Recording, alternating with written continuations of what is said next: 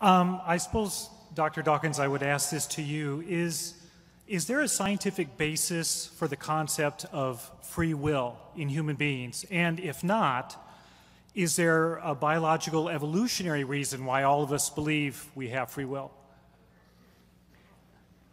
The late Christopher Hitchens, when asked, does he believe in free will, replied, I have no choice.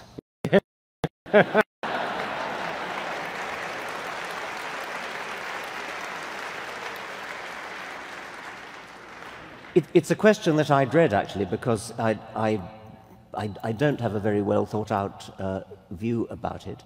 I think that, I have a materialist view of the world. I think that that things are determined in a rational way by antecedent events.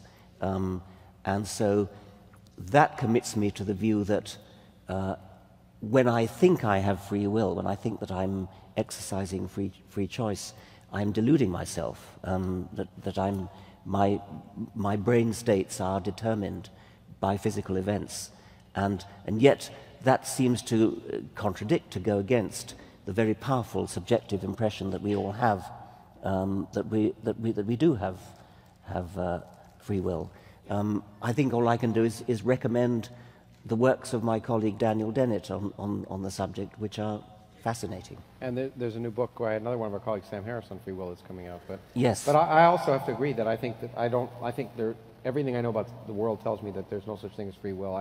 I just think we act, but the world behaves as if there's free will, and so it doesn't make much difference. Just like the particles in the room, we can discuss them statistically, and they behave as if they can do things that they're not being forced to do. It's just statistics. And we behave as if we have free will because we live in a very complex world where there's so many factors influencing any of our decisions that you can't trace that free will down to its source. And so the difference between a world where we act as if we have free will, or it looks like we have free will, and we really do, in my mind is so minimal that it's a question for philosophers to worry about, but not me. And maybe with that, we'll thank you very much.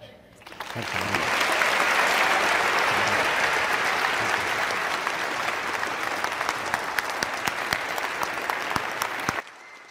Let me talk about freedom in our thinking. If naturalism is true, that is, that all that exists is the natural order, and there isn't anything that goes beyond man's experience in time, if naturalism is true, then the naturalist has no reason to believe his naturalism. You write that down and I'll explain why it's true. If naturalism is true, the naturalist has no reason to believe it. Has no reason to believe it. Because you see, naturalism says all of our thinking is just electrical chemical responses. All of our thinking is subject to the laws of chemistry and physics, which is to say all of our thinking is determined by the factors in the physical world or in the physical brain in the environment around us. All of our thinking is, in principle, predictable then, because it's just following the laws of nature. Usually, more sophisticatedly put, the laws of physics and biology and chemistry and so forth. But the point is, human thinking is just the species of the physical world and its operation. Human thinking is just, it's on the same order, but not the same level of sophistication as weeds growing. And so if naturalism is true, then the person who's propounding it is propounding it why? Because his or her brain has required them by the laws of physics and chemistry and biology to say this sort of thing. It's not as though they have the freedom and self-awareness to think about different theories, evaluate evidence, and make a choice as to which is right or wrong. They just have to say whatever they have to say. And that's why the irony is that a naturalist would promote naturalism and try to tell people it's true. You should believe that and not supernaturalism. The answer is, if naturalism is true, so that your brain is just working on the laws of physics, then you have no reason to believe naturalism is true. It's just the laws of physics requiring you to say that. Which is just to say, if naturalism is true, there's no reason to say that naturalism is true. You're just forced to say that, just like I'm forced by the laws of physics to say the opposite. Unbelievers cannot even account for why we argue with each other then, can they?